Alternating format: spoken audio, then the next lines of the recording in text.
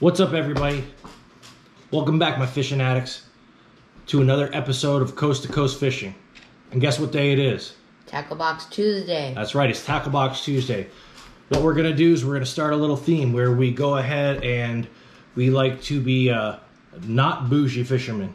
Alright, because let's face it, leaders cost money, line costs money, hooks, weights, sinkers, bobbers, beads, reels, poles, everything that you buy or everything you use, you gotta buy. So what we're trying to do is you could be a frugal fisherman. All right, so we're going to go ahead and teach you how to make or do it yourself with some typical fishing gear that you're going to use often. This episode we're going to be doing surf rigs or surf leaders or custom leaders, as some people call them, and we're also going to be learning how to do your own Carolina rig. All right, so the first things first. Before we get going into the building portion of this, what we're going to do is just keep in mind the size and the strength of the equipment that we're going to use could be different from the equipment that you're going to use wherever you're at. Because let's face it, it's all going to change depending on the target species you're going for, the type of waters, the type of equipment you have even available at a store near you. So let's get to the materials. All right, so the first thing we're going to use is our leader line. So we got 130 pound test fluorocarbon line. You can get this at catchalltackle.com and probably some other fishing stores that are exclusively fishing, because let's face it, your typical Walmart Academy doesn't normally sell anything more than 50 or 60. The next thing we got are beads.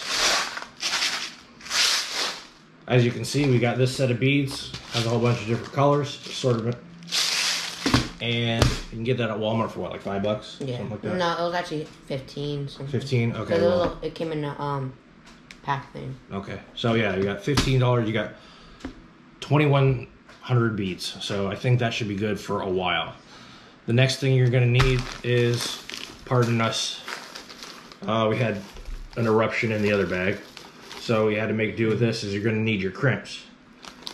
Next, you're going to need your snap swivel, the other snap swivel. So you got your snap swivel, and it's important you know the difference, and your barrel swivel. So this one's going to go to the top. This is going to be your line to leader swivel, and this one's going to be your line to weight swivel. Next thing is hooks. As you can see right here, we are going to be using a size 15-0 circle hook. And I know, it's big gear, right? Well, check out the Instagram or the Facebook. You'll know that we catch big fish. And of course, everything's bigger here in Texas. All right, so first thing we want to do is figure out how long we want our leader to be.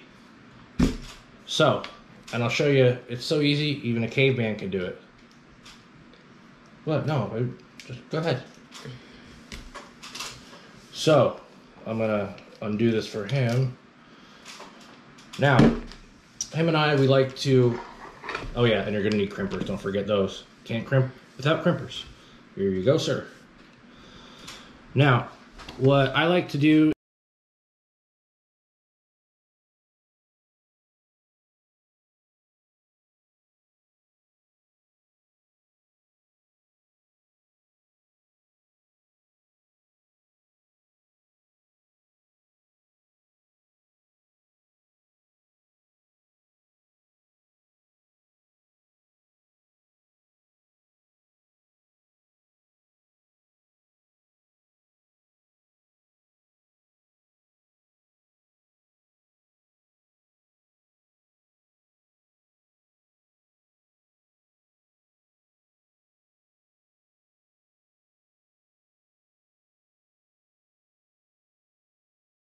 is make our leaders about 3 feet or so. That way, from the line to leader swivel to the weight, it gives the bait some freedom of movement, so that way it can actually go in the current and do a little bit of a natural presentation.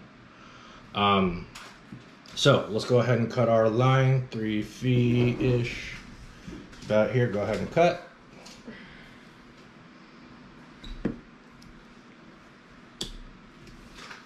Now, go ahead and take the line. Next thing we're going to do is we're going to start at the top. So, first we get our crimp, slide it on to the leader line, like so they can see it, slide it on. Now, the next step is you take your barrel swivel, like so, slide it on. Now, you see how he's doing that? You take your line, loop it over, and slide it back into the crimp, so it makes a loop. Go ahead. Now you see how he has all this excess right here? You don't need to do that. All you need to do is make it even out, because let's face it, we're learning how to do this ourselves so we can save money, not waste money on line. Now, he's going to go ahead and crimp the crimp.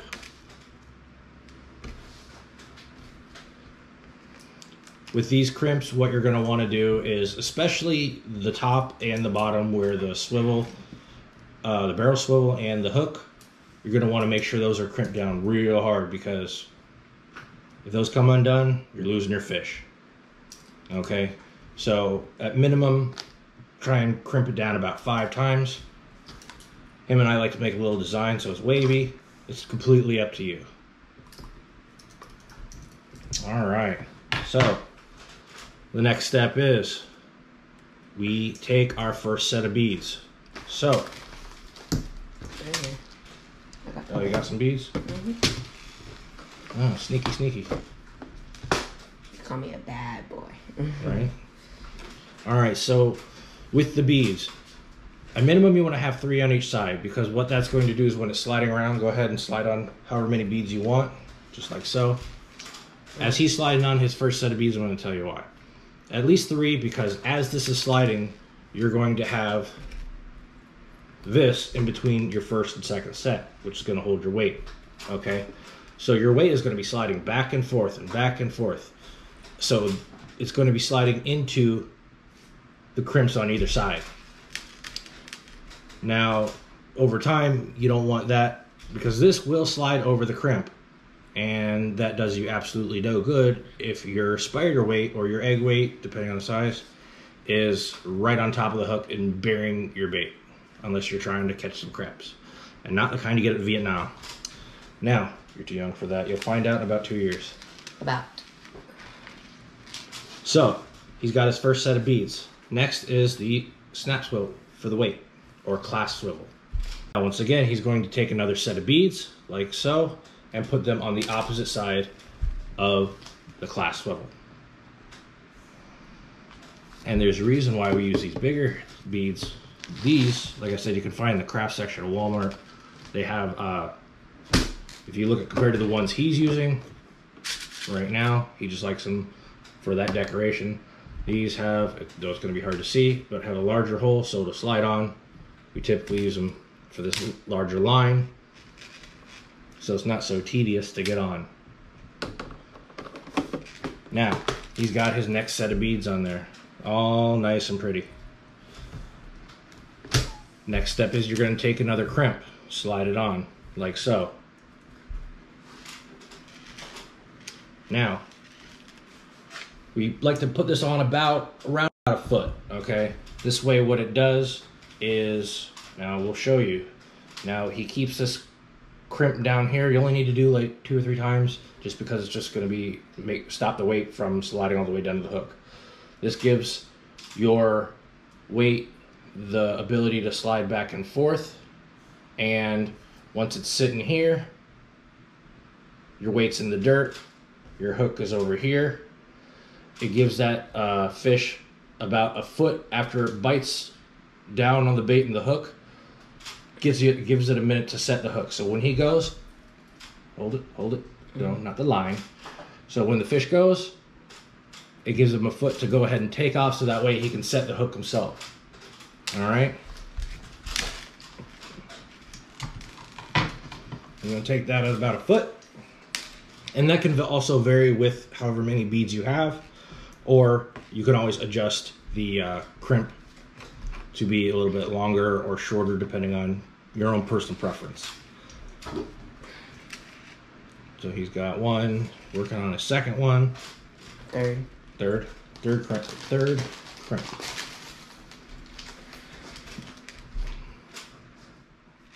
3 hours later. 6 hours later. Now, here's your last step. You take one more crimp, slide it on the end. Take this bad boy, slide it over. Repeat the first 2 steps you did, which was the same as the barrel swivel in the first crimp. You'll feed the line through the crimp, through the eyelet of the hook, back around, and into the crimp. Okay? So y'all see how that is right there? Now, you want to leave, I know it's a little bit hard to see because it's clear, but you want to leave a little bit of room here. So you can take this excess tag line. Remember, we're not trying to waste stuff. Push it down. Got a little bit bigger loop. Tighten it to about here, so you got just enough room, okay? And then he's gonna go ahead and crimp it. Reason we keep that little loop right there is when you're using your spider weights, because let's face it, we're surf fishing, or pier fishing, wherever there's a good strong current. Jetty fishing. So what that does is when you have your spider weight, the prongs are facing up. So what you do is, now that when he's done crimping, I'll show you. One more.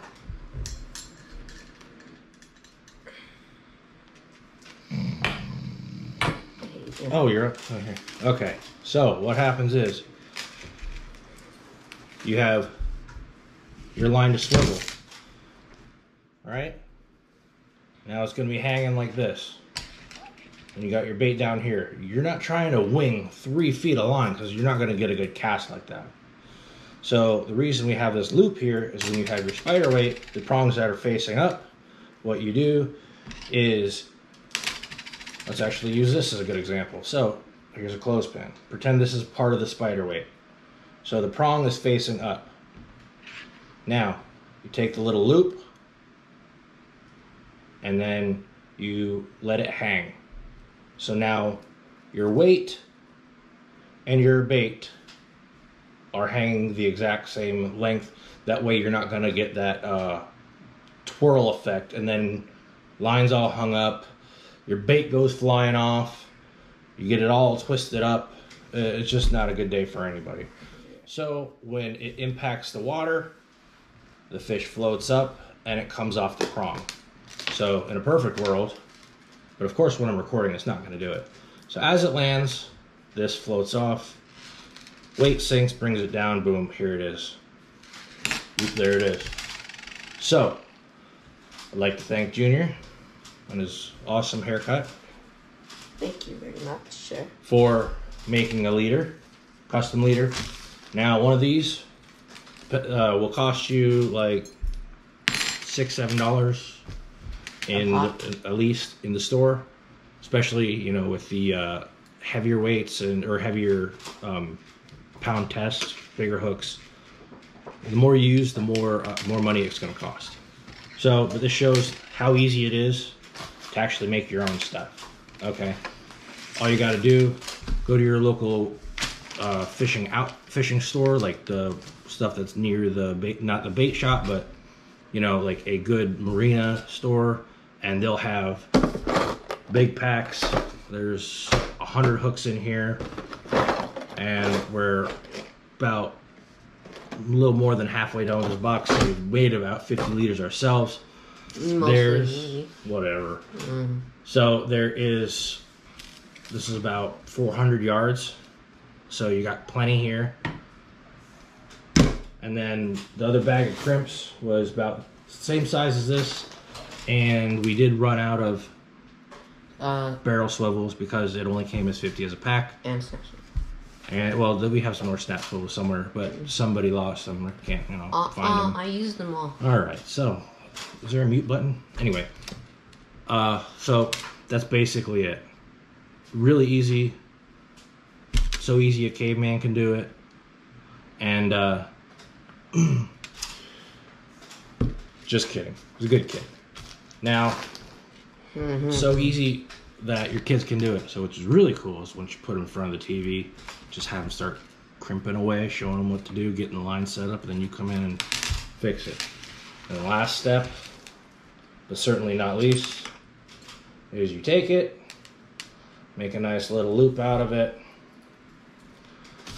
take your handy dandy little sandwich baggie. The reason we use sandwich baggies and not these twist ties like you can get, because one, you got to use two of these, one to the hook and line side and then the other to the other, so that way it's not going everywhere. But just seal it, toss it, forget it. Toss it? Whatever. Yeah, see, because I can just go ahead, shake it up. Doesn't matter what it is. How dare you? It's not tangled. These, you don't want to buy sandwich bags that they can get tangled up in other ones, but you just put a whole bunch of these together, you're good to go. All right, now that we are done with numero 1, we're going to go ahead and move into how to do your own California rig. Just kidding. Carolina rig. He's got me saying California. He's like, California rig? An eternity later. Okay, I can cut this. All right, fishing addicts. So what we're gonna do now is we're gonna go ahead and make our own Carolina rig. First, let me go ahead and show you what we're gonna be using, which is, well, this is what I would use if I wasn't doing this for demonstration purposes. You got 20-pound test, mono. You have your barrel swivel. You have your clasp swivel.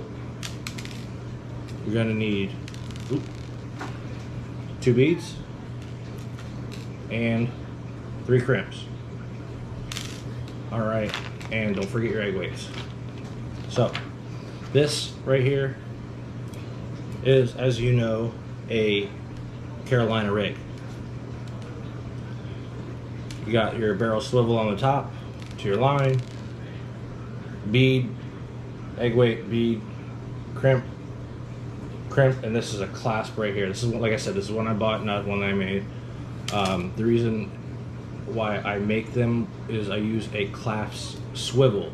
That way it gives the bait a more lifelike presentation, and with this it'll bunch up like so, or it could just like all twist around and then get stuck like that. The reason I got this was, for one, I didn't have any with me, so I needed to buy one, and for two, I was looking for sheep's head. So you guys know that they have a pretty strong bite, human-like teeth, so they can go ahead and bite your line. It's also good for other predatory fish that have real sharp teeth. So we'll go through the basic mechanics of this. However, due to me not having small crimps, we won't be using this. I actually prefer using this anyway. So what we'll do, take our first things first. Step 1, you always give yourself some extra line. That way you have something to play with.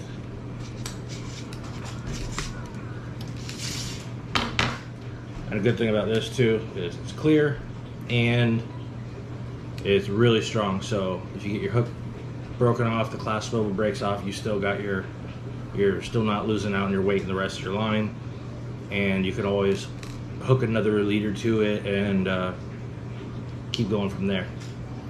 So first things first, demonstrator. We will go ahead and, just like in the previous section, you grab your first crimp, you slide it on. You take your barrel swivel, slide it on.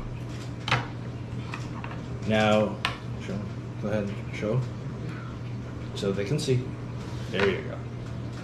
Alright, so you do that, you get your little loop, go ahead and tighten it up so we're not wasting any line, because line costs money. Just go ahead and crimp it down. It's almost there. Okay.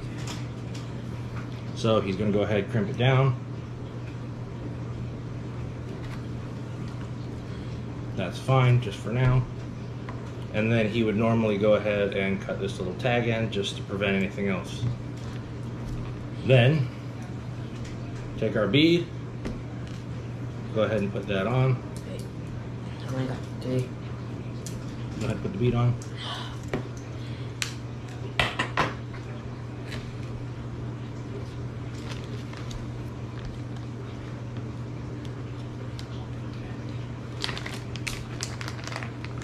And then take our weight. This is a little 1 ouncer.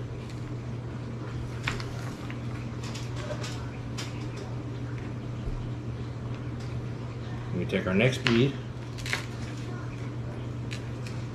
And like I said before, the reason why we put the beads on is to make sure the weight is not knocking into our next step, or the top part is the crimp. So go ahead and put a crimp on there.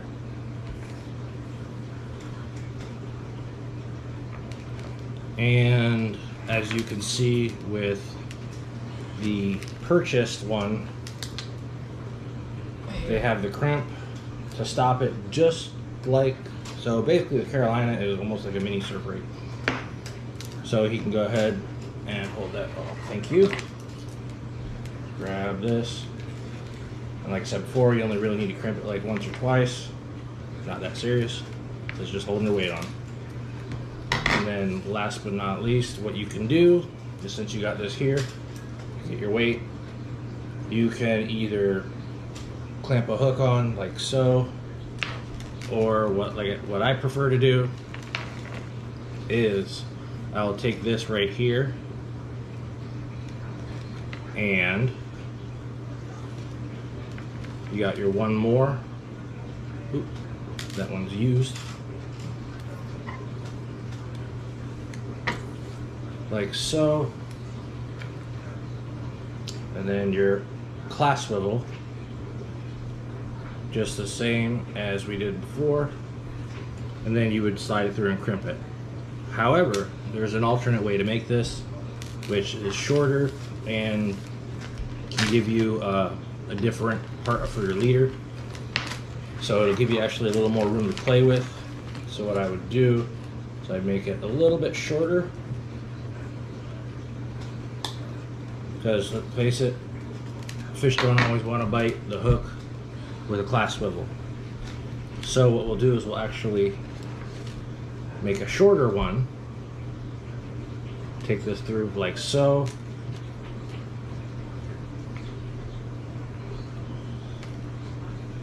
put that through, run it through to there, tighten it down, pull it nice and close so it can move around a bit. Give it a good couple crimps, because you're not going to be using, or you're not going to be catching, or you're not going to be targeting bigger species fish with this. But now you have, well, I have a 130-pound test Carolina rig. Okay? So now what you can do from here is take this, you can get some fluoro or a regular mono, and now tie it to the clasp, and there you go. You can make your, in retrospect, another leader, so you can make it as long as you want, so you're not just limited to the pre-packaged distance. So you'll be able to go ahead and figure out what you want to do and go from there. That being said, you can use this line to go ahead and land all sorts of fish. We've even landed big sharks on the other previous one. So basically, we're done for the day. And I thank you all for tuning in. In the meantime, go ahead, keep those lines tight, those rods bent. Peace. We out.